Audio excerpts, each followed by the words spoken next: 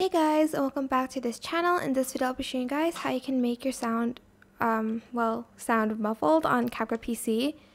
Basically, you are just going to either record yourself or use an audio you already have. I'm just going to record myself real quick, selecting the right microphone. Here we go. I'm just going to press the red button, and this is what my voice sounds like when it's muffled. Okay, I'm just going to press the red button again. Then I'm just going to simply select the audio.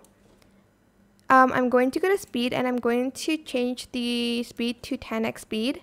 Right click, create compound clip, and then you're just going to times it back to 0.1x speed and enable voice tone change, and this is what your audio will sound like.